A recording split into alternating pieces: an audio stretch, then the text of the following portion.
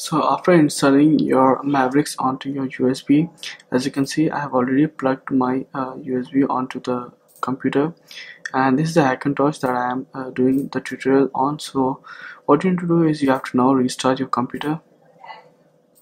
Just restart your computer, and you have to go into your BIOS settings. These are the must options that you have to do. For me, it's F2 for going into the BIOS settings. As you can see, I'm in my BIOS settings. Now in your BIOS settings, do remember to disable the Intel processor graphics and also set your SATA mode to AHCI. If you have any problems, do write in the comment section. If you aren't able to get into your installer mode, I'll be happy to help you. So after this too has been done, just save and exit setup, and now you have to boot your USB drive. So for me it's F12 for the boot option to get. So as you can see, so I'm having the 8 GB ScanDisk cruiser plate, so I'll be just listing that and just enter. For me, I have already Hackintosh installed onto my computers. For you guys, the Mavericks logo will be available, so just click on, just press on enter.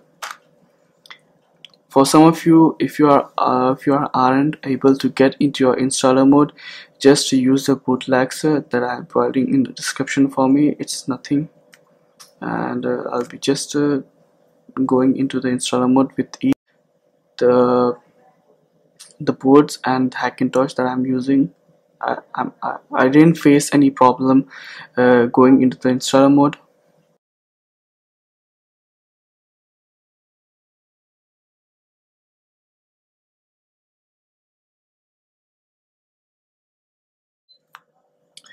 So as you can see now, the setup, I have to make the setup now.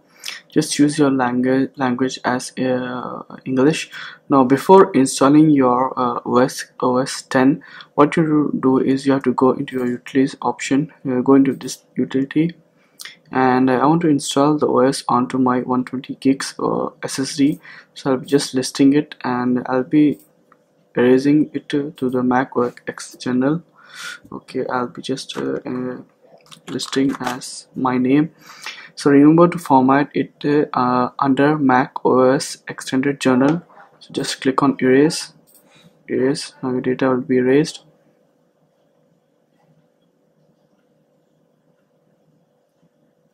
So it's done. Now what you need to do is you have to exit, and you have to click on continue, agree, and the OS that you want to install, as I have said, I am installing it on my 120 gigs SSD. Just highlight it and click on install, and you'll be seeing that Mac OS 10 Mavericks is getting installed onto my Hackintosh with ease. So I'll be getting back to guys when this has been done. As you can see, the installation has been successful, and your computer will restart itself automatically. Now again, you have to go into your boot option, as I'll be going right now by pressing the F12 button onto my keyboard, and you have to again choose the ScanDisk cruiser plate. And now what you need to do is, as you can see, I have my Macintosh installed, previous Macintosh, and the current that I have installed is Syed. As you can see, it's installed, and I'll be just going into it.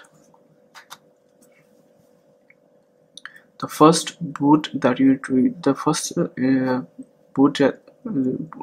boot that you need to do to your computer is through the USB disk, and remember to install the multiplist also, and keep it onto your pen drive so that you can install the drivers onto it.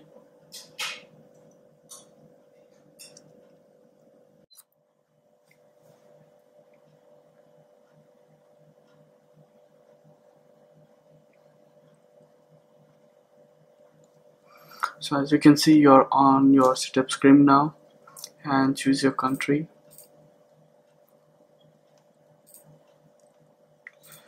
Just continue, um, continue, skip, agree,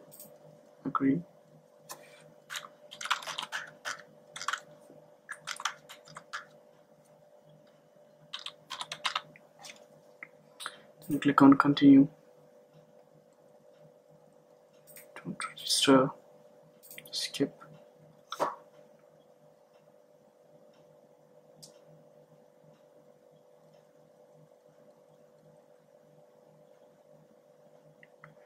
So as you can see now that your macOS Mavericks has been installed onto your PC. For me, I think for me the internet is working, and also I'm just switching on the sound to see if it's working or not. The sound drivers aren't working. So what you need to do now is that, as I'll be showing right now, the version is 10.9.1 and it's GeForce GTX 640. So now what you need to do is, again, you have to download multi-beast, as I'll be going into my 20 Mac downloads, and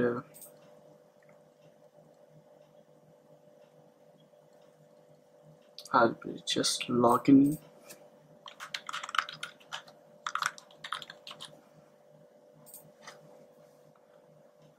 Not now. Remember to install the multi-beast while you are installing it, as a multi-beast for the Mavericks. So click on it and click on download.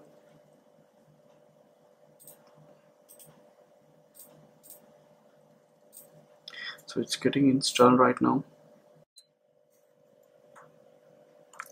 So as you can see, the multi-beast has been downloaded, and I'll be just going into the download files and dragging the multi-beast onto my desktop for easy access. Just click on open and click on open. Now here, if you have a DSGT file, you can just choose this option, or if you don't have a DSGT file, as I don't have a DSGT file, as it's DSGT free, so I'll be choosing this option. And for the drivers, for the audio drivers, I have ALC892, and if you have your driver, just see the motherboard, what drivers, what audio drivers does it use. And for graphics, it's nothing, it's Intel graphics patch for mixed configuration.